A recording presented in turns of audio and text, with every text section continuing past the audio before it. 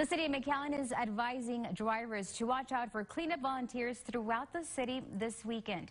That's because as part of its annual Great American Cleanup and Don't Mess with Texas Trash Off initiative, volunteers will be cleaning up the streets of McAllen.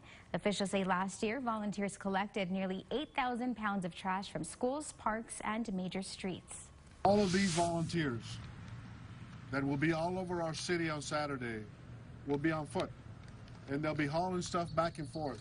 So we urge our drivers in our community this particular Saturday to be on the lookout, to be safe and exercise safety, especially pedestrian safety, as it relates to the volunteers that are helping McAllen stay up the beautiful that it is.